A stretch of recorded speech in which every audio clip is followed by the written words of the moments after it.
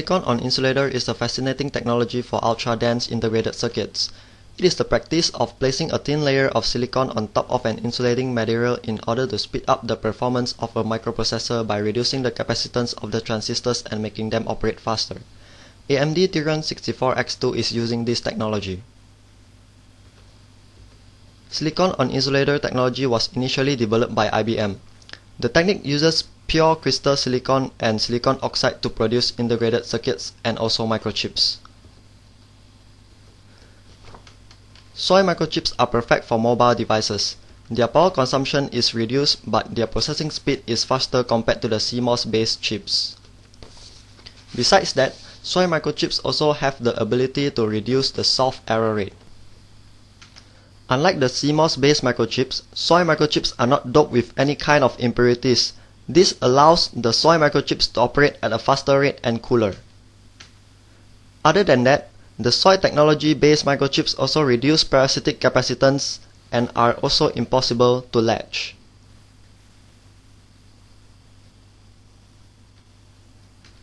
In addition, SOI microchips are relatively small compared to the typical CMOS microchips. SOI microchips also edge CMOS microchips in terms of simplicity, and it supports high system reliability by allowing powered down redundant parts, which is very important today. First, there is the heteroepitaxial technique. In the technique, SOI films are obtained by epitaxially growing a silicon layer on a single crystal insulator.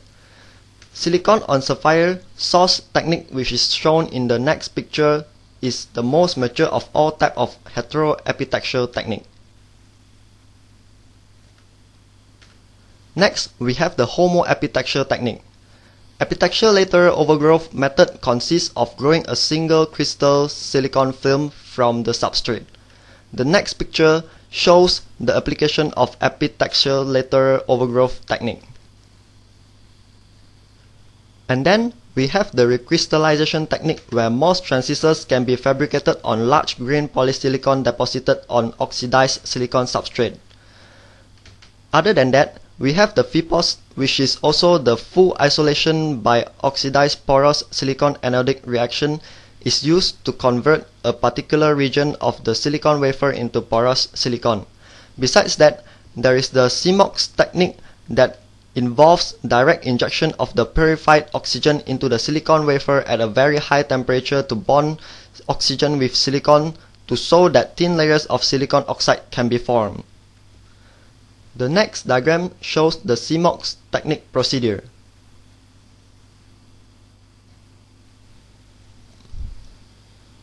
In June 2006, Freescale Semiconductor Incorporated showed the world a new CMOS technology that exploits the use of strained silicon-on-insulator SSOI substrates.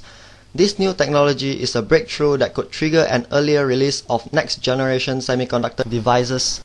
This is the end of the presentation. Thank you.